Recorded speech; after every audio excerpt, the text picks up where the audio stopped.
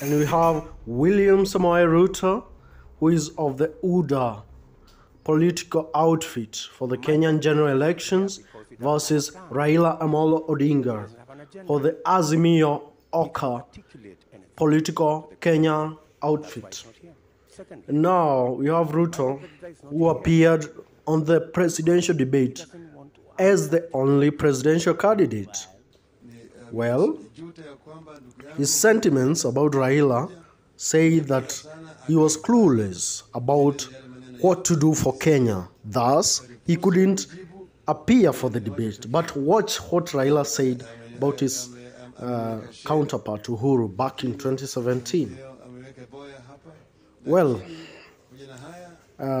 forward to 2022, and we have one of the fiercest campaigns ever to be held in the Republic of Kenya. Amongst the two horses is a two-horse race between Raila Amolo Odinga of Azimio and Ruto, William Samoei Ruto of UDA. They like to call themselves the hustlers. Pairing the two candidates, looking at their lives, Rigathi, who has been charged with money laundering, Ruto, and other cases of corruption. I mean, he has been alleged to have been involved in various corruption scandals. Rotich, Waitito, Wekesa, all allies of the deputy president, William Ruto.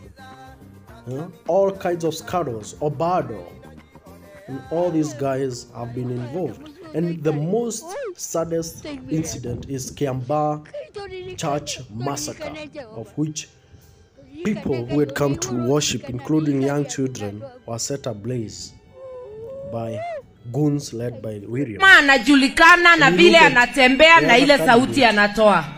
Binadamu pia anajulikana na historia yake na ile matamshi yake.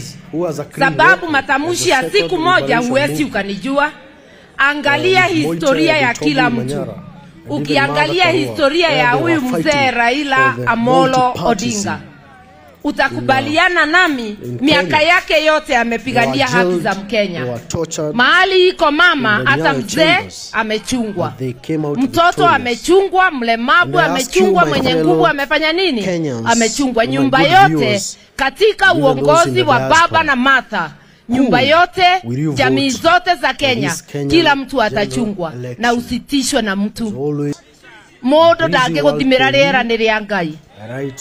Tutawachunga, serikali iliyoko inawachunga, na serikali ya baba na Martha itawachunga vilivyo.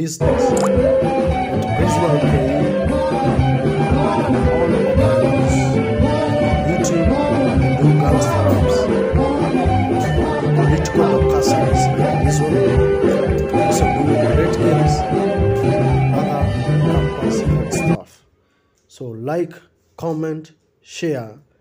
Why should Kenyans believe you today? Why wouldn't they?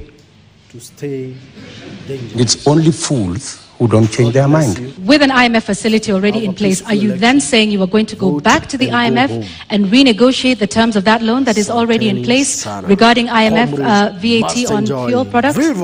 What's wrong with corruption? Cannot stop a leader from delivering.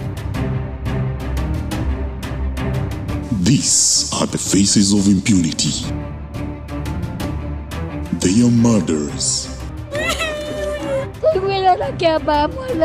They are corrupt. Langata Primary, William Ruto orchestrated the tear gassing of children. They have been making fake promises and feeding us lies. In 6 months' time, the stadium will be complete. Internet, iende kila nyumba. Reject them on the ballot.